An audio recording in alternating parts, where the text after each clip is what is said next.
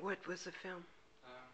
It was a film called Red Death that I did with a French photographer, or he's actually Canadian but lives in France, Taki Bibelas.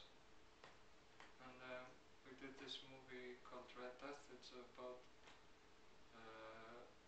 well, I don't, we made the script, but then finally we didn't have so much money, so we made the best for what we had.